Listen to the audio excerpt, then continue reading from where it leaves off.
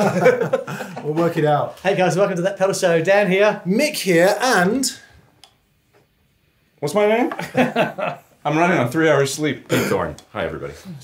We are at TGU19, just in case you couldn't tell. We're here at Thomann. The good folks at Thomann have put us up. Yeah. And we all met last night, and Pete told us something very exciting, because this is the first... PT15 I.R. in Europe. Yeah, baby. Launch back at... Sorry, I keep doing this because there's a monitor there, and it is physically impossible if you're being filmed not to watch the monitor. So apologies for that. I'll try and look at the camera. Look at you guys.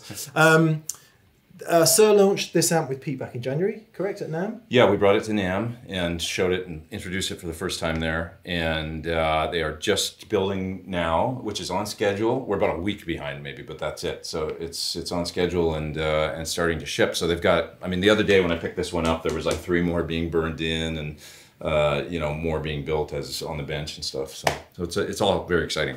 So I think every other amp manufacturer in the world, when they looked at this amp, went, yes, that's probably the amp we should be building. Yep. There's an argument to say that this is, as far as a studio amp is concerned, like the most complete studio-worthy amplifier. I hope so. I mean, we tried to make something that's just so... here was my vision was, well, number one, there's obviously a big movement towards modelers and the type of player that would find that appealing, as well as just situations these days where, folks playing on quiet stages, right. Where you're not even allowed to have a cabinet on some of these stages sometimes. So that sort of... precipitates or, is what's the word I'm looking for? It's pushing people in the direction of the modelers. And they're great for some things, but what about if you're a tube amp aficionado and you just want to plug into a tube amp and tweak some knobs and get a good sound? So we're trying to bridge that gap. Like make it so that, essentially with this amplifier, because it has the built-in Suhr reactive load, and it's exactly duplicated but miniaturized off of the full-size Suhr reactive load, which has kind of become an industry standard, I think. And with that capability built in, as well as the impulse response capability, you can basically use this head on its own. You don't need speakers with it. So you can take a direct line out of it and just run it right to your monitors or front of house, which, instantly right there, you've got the sort of the similar capability for a low volume stage situation in your monitors or that kind of thing. Yeah, okay. And you don't, but of course, if you want to use a cabinet, you just plug one in. So, and you can do both, right? Yeah, you can do both, and at the same time, simultaneously. So let's go through that. If we start with the cabinet. Okay. Right, so let's just hear the amplifier in its natural environment. Yeah, because we got it mic'd up here, so this is great. And I dropped the speaker cable when I... I'm going to have to understand this when I edit the audio, because there'll be a multi-track file. Hopefully I'll be able to work it out. 17 different tracks of audio. Yeah. All in German. Exactly, right? So we've got it cranked up. It's 15 watts, but it's a healthy 15 watts. So it's that's loud. That's pedal show worthy loud. 6v6s, right? 6v6s. Yeah, nice. Yeah, it's 6v6s. So you've got 3 full channels, so that I'm over here on the Let's do that. So we've got a little delay going in the loop right now. Do you want to turn that off? Or? I like it. Yeah, it's up to you. Sorry, just to say, there is a Catlin Bred Bell Epoch Deluxe running in the loop, which is what Pete just said. So just to make that clear, because we don't have a pedal cam. So just, draw it in. Yeah.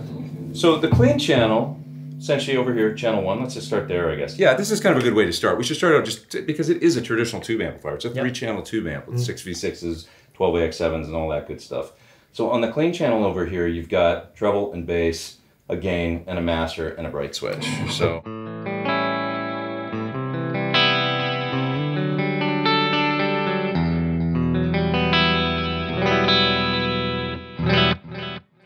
That's your basic kind of clean sound, the way I would set it up with the bright on. If you like it a little warmer, you can just turn the bright off.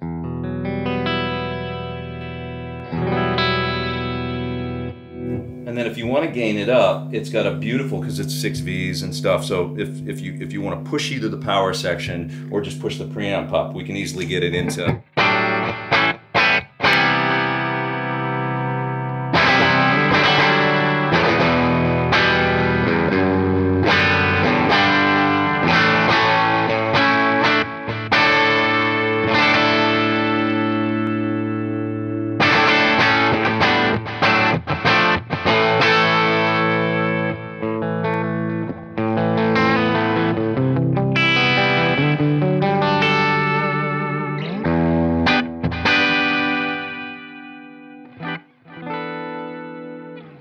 So that's channel 1, and moving over to channel 2.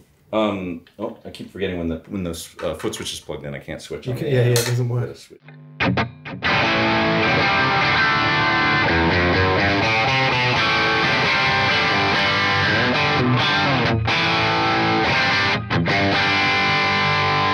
you got a bright switch on each channel.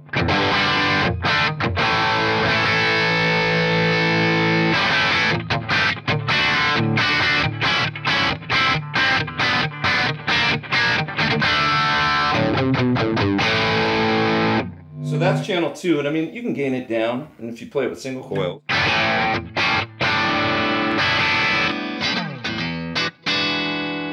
Serve as an alternate clean depending on how, you know, you can warm it up a bit.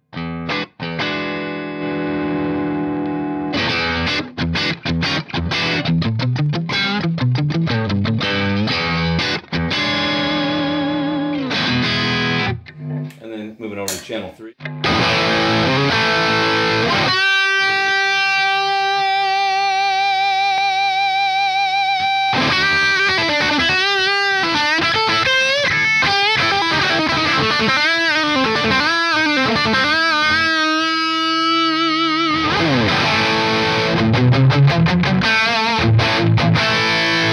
So that's channel 3, and yeah, that's got the bright off actually, right? Right. That's healthy lungs. That has some. Yeah.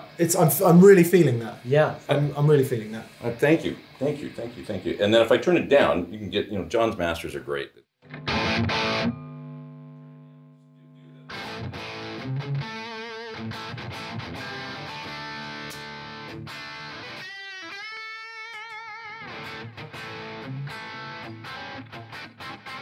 So that's like TV volume now.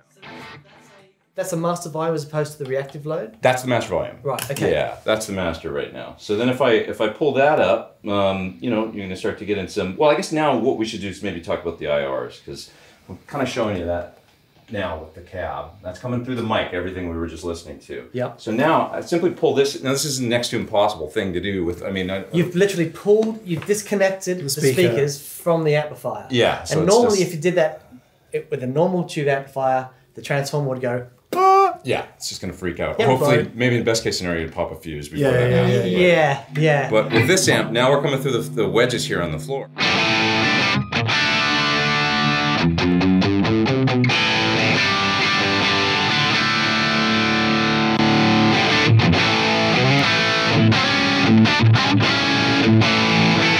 So now it's just DI right now. So of course we're running these simultaneously. I think they're recording them both at the same time. Yeah, sure. You know, the point being you could have a cabinet live on stage and then also have this feed going to front of house. Yeah. So instead of actually having the sound guy having to mic the amp up, it's Exactly. just connect straight to the back. Yeah. Exactly. And for direct recording and all of those.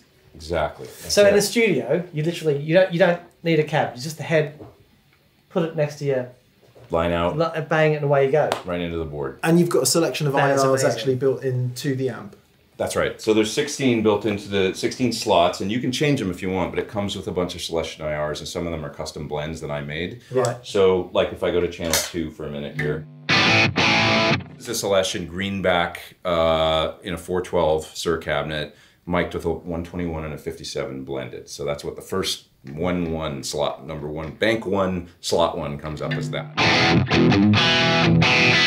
But let's say you find that a little bright. I can go to 1-2, and that's going to be a blend that I made that is a little bit warmer.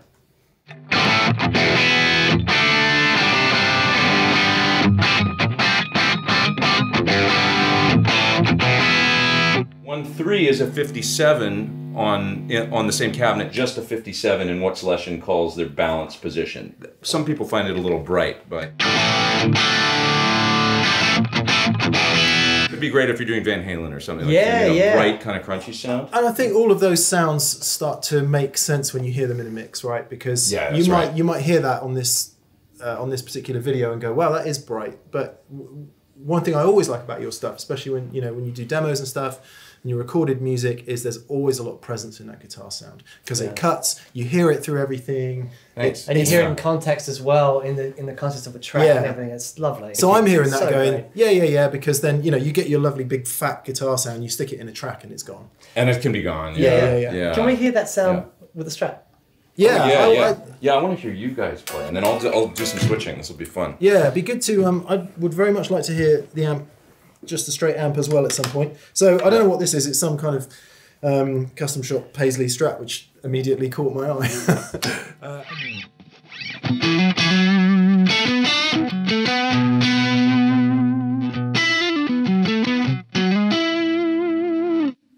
I need a talent booster as well.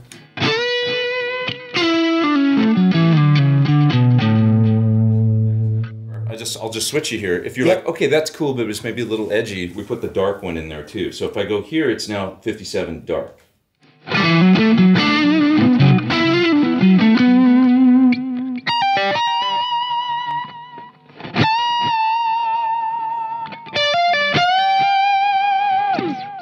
Yeah. So you can't have that on and not do that, can you? Yeah, so it loses that very aggressive. Yeah, just a little bit, right? And then maybe you're more a V30 person than a greenback person. Yeah. So that's bank 2. You go to bank 2 right here, and now I'll go to bank 2, sound number 1. This is a 121 and a 57 blended on a V30.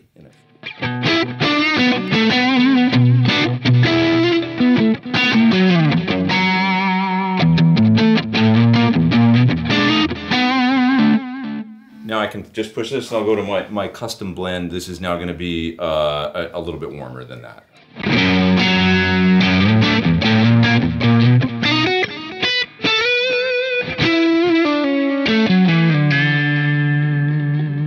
Just a little smoother. Yeah. For folks that want that. There's plenty of chew actually. It feels, because as regular viewers will know, Dan and I usually hate hearing full range, full response cabs because we're just used to guitar speakers. Yeah, sure. But it becomes quite addictive quite quickly. Have a swing on that. Yeah, we've just got these monitors. I'm not even sure what these wedges are, but they sound pretty good. I think they sound pretty good.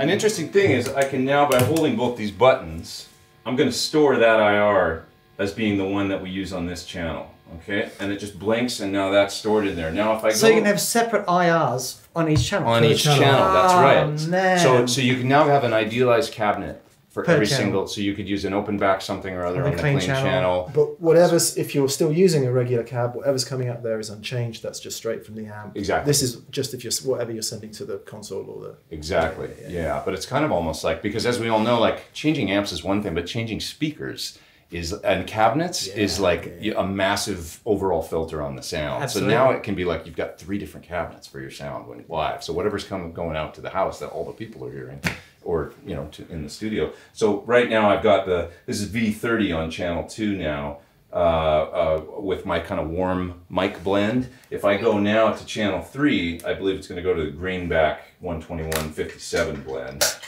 Yeah. Oh wow. Okay. And with the separate bright switches and stuff, you can just get so much variation. So if I go between 2 and 3, you'll hear some different.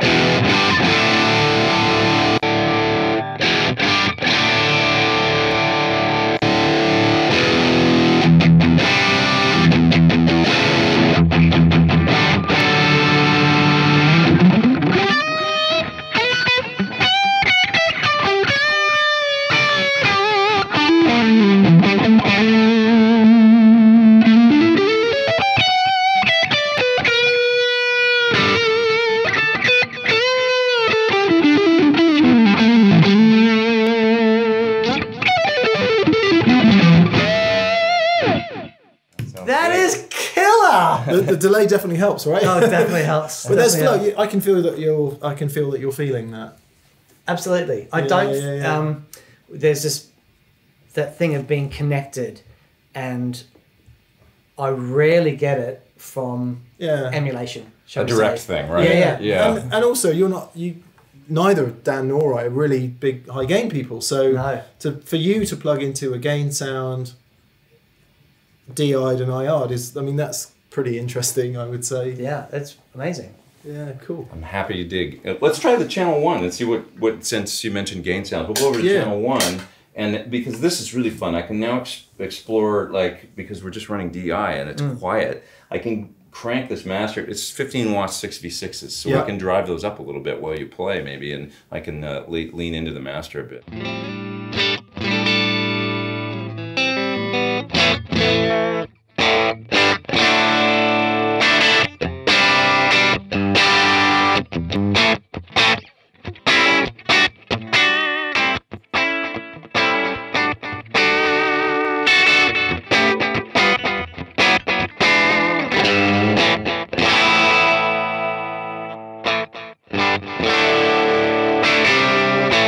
True 6v6, you're hearing me like just go back and forth between like grind, you know, the power section clipping or not. So it's kind of nice because you get it up here and it starts.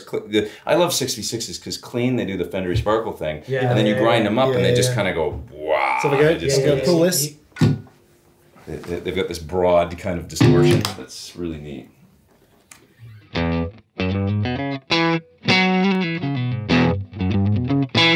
What's this? I seem to have... That's not your pick. Found a rogue plectrum. I was playing that going, that's not right.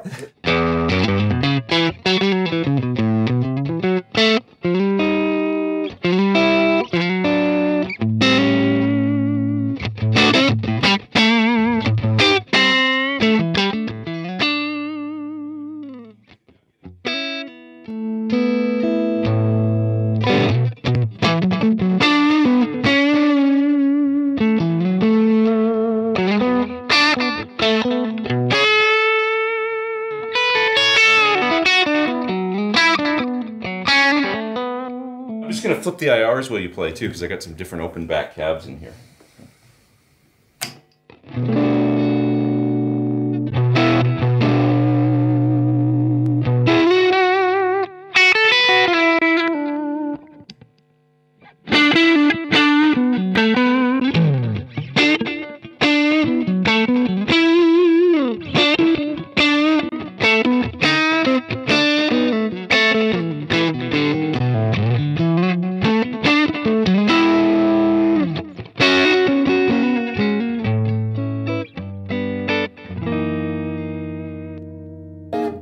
So you can just get all those shades of like grinding the tubes up or not, you know. Yeah. And it's kind of like you can go anywhere from a, you know, like a sparkly blackface thing all the way up to kind of tweedy, you know, drive. At least on channel 1. Of course, that happens on channel 2 as well. When you get into the gainier sounds, you can run the preamp lower and then hit the amp harder.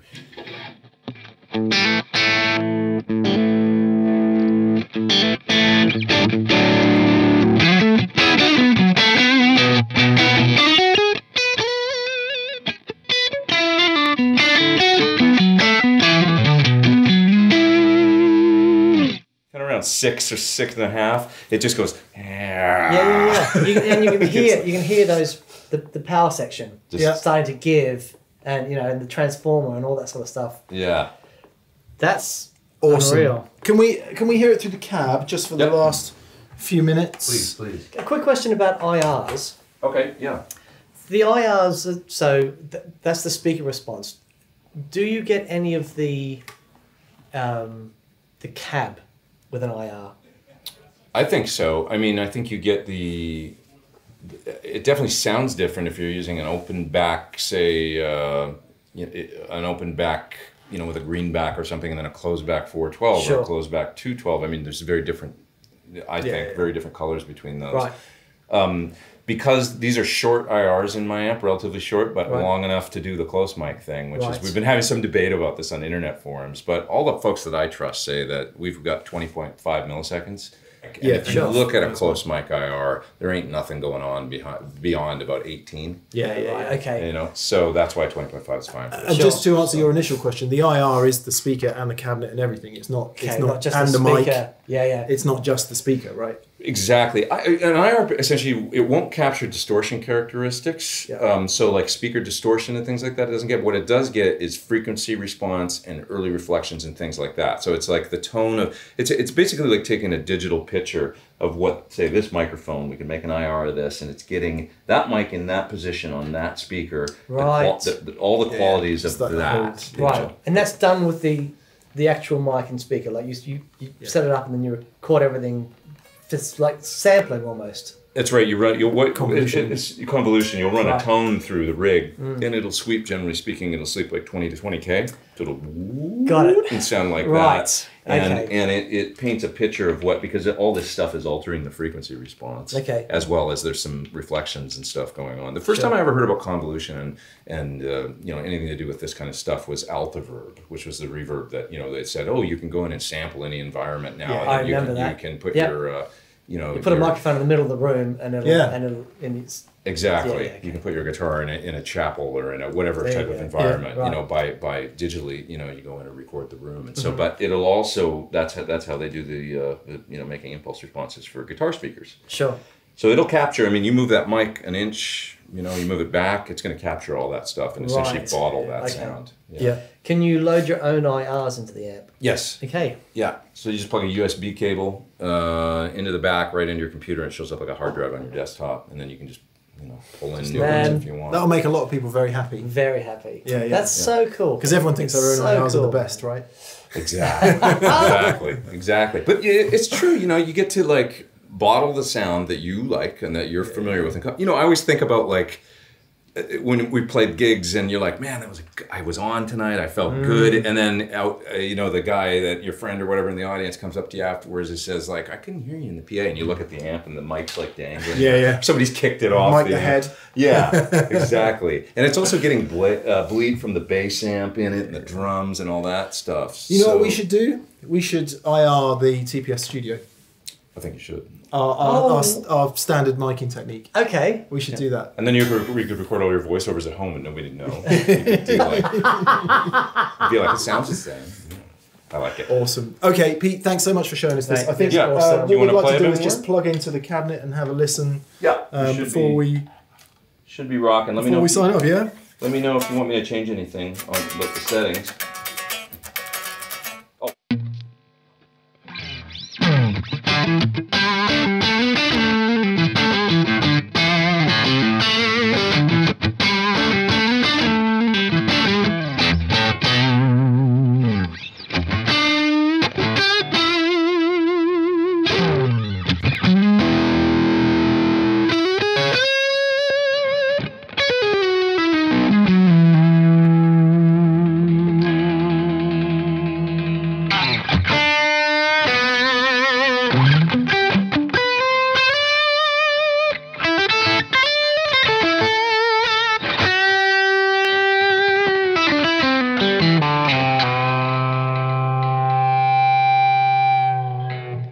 Man, I like it. Right on that, baby.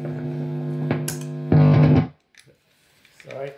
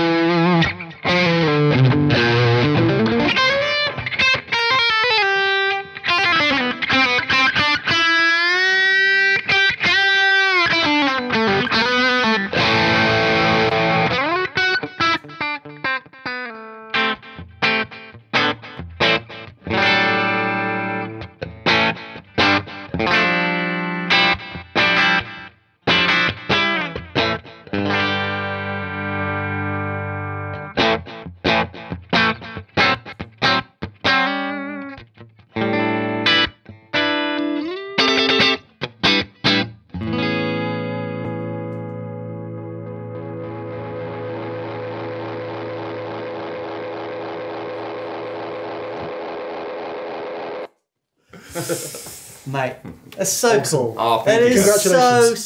Congratulations, man. That's awesome. Thank you. Just fun tools is what we like, right? Making fun tools for musicians, it's cool. You do that too, and you're, with the I genuinely want to play that. Cool. That's it's great. What I like to hear. Great. The man is telling us. All right. I think he's going like this. He's going, hey guys, how are you? How are you? Somebody else wants to get in here. Thank you, Brilliant, guys. mate. Thank you so much. All right, cheers, guys. Thanks for watching. Have a great day. We'll see you soon. Bye. See ya.